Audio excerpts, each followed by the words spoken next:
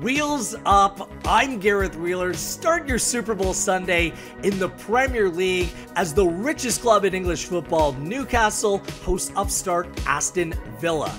Plenty at play here. The home victory for Newcastle plays at plus 175, the away win at plus 155, the draw at plus 225, the over-under set at 2.5, with the over coming in at minus 122, the under at plus 102.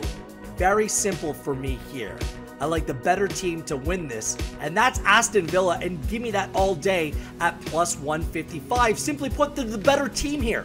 I know there's all kinds of hype about the Newcastle project with the new money coming into the team and a bunch of new signings coming in the January window, but I'm still not convinced. I'm not convinced. I'm much more convinced in what's going on with Aston Villa under Steven Gerrard than I am at Newcastle under Eddie Howe. Let's put it this way. Newcastle in their last 4 games, they've gone on to beat Everton midweek, 16th place in the table.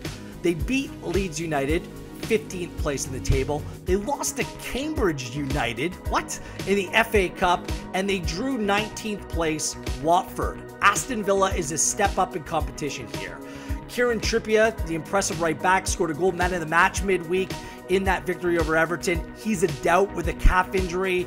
Matty Targett, their other fullback, he can't play. He's on loan from Aston Villa, so it'll be a new look back line for Newcastle, which I think can cause some problems. Newcastle has conceded the second most home goals and had the second highest expected goals against in the Premier League. And Newcastle, the last game was their first game with a higher expected goals than an opponent in their last 7 games. They beat Everton 3-1. So what? Everton is a steaming mess right now. So Newcastle, for me, it's a prove-it-to-me game. I think that Aston Villa is much more going for them. Phillipe Coutinho has hit the ground running, returning to the Premier League. 2 goals, 2 assists in 3 Aston Villa games. I think he can pull the strings against this Newcastle side. And Aston Villa haven't lost to Newcastle in their last 5 games. And Newcastle hasn't had a clean sheet against Aston Villa in 5 games in all competition. So let's not complicate things here. Villa's the better side. They should go on and win this. Give me that juice, plus 155. I'm taking it all day to kick off my Super Bowl Sunday in super fashion.